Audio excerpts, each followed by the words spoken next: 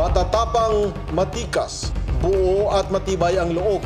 Kasabay ng bagong imahe na gustong ipatupad ng PNP sa mga miyembro nito, masasalamin sa rigid na PNP training na ito para sa kanilang mga bagong recruits ang disiplinang kailangang masunod sa kanilang hanay.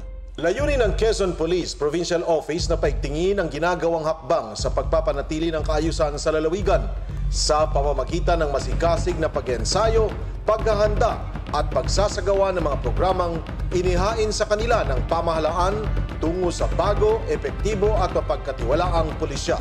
I think we are developing in a good way, improving properly. I think the PNP right now understand their mandate and understand that they're accountable and understand that they have to do their work properly. Nagkaroon din ng mga national issues, pero ang sabi nga namin, the more na dapat kaming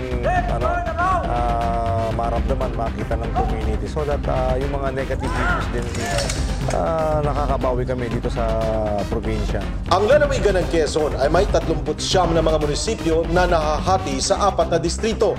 May 2 syudad, ang lungsod ng Lucena at lungsod ng Tayabas ay kabilang na din sa mga lungsod sa buong Pilipinas na kinukonsiderang may inaasahang mataas na crime rate. Sa labas-pasok ng mga bumibisita dito, ang kapulisan ay palaging tumitingin sa posibleng pagpasok ng mga puwersang may balak na manggulo. Kabilang sa nasasakupang jurisdiksyon ng PNP Provincial Command ay ang Maharlika Highway, Bondok Peninsula, Polillo Group of Islands, ang Northern at Central Luzon, kung saan ang sentrong headquarters nito ay nasa loob mismo ng Camp Nakar. Sa laki ng saklaw ng PNP Provincial Command, aabot sa 1,823 kapulisan ang nakatalaga at nagpapatupad sa peace and order ng Quezon. Di matawaran ang kanilang katapangan at ang masidhing pagsisilbi sa ating bayan.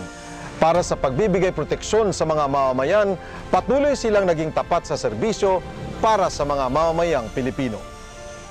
Sa isinagawang panayam na Magandang Gabi Pilipinas kay Acting Provincial Director Police Senior Superintendent Roderick Armamento, maraming programa ngayon ng PNP sa pagtiyak sa kaayusan sa buong lalawigan.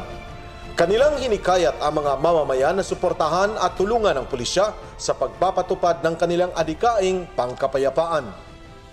Unang-una, gusto namin mas lalong mapalapit sa community. Isa kasi ang essence ng effective community policing, yung sinusuportahan ka ng community, yung police nakikita, nararamdaman, and of course, nararanasan. So, yun, ang objective namin is maging proactive yung kapulisan ng Quezon. Isa sa mga program ng PNP at LGU Province ay ang tinatawag na PULI o acronym ng PULI, Provincial Union of Leaders Against Illegalities. Sa inisyal na pagsisimula ng programang PULI, sinuportahan ito na mahigit 10,000 community volunteers.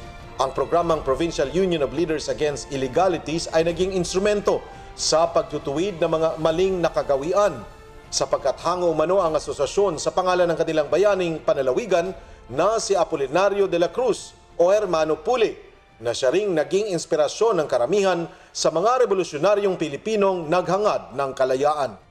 He was a hero that inspired a lot of good works in the history of our country. Okay. Now we have our own Puli warriors today. We tend to keep quiet and stay meek when we see something wrong that is happening. Okay. We don't do action against it. So we need to have more community involvement if we want to make sure that there is peace, that there is order, that we're able to promote an environment conducive for development. Magandang Gabi, Pilipinas!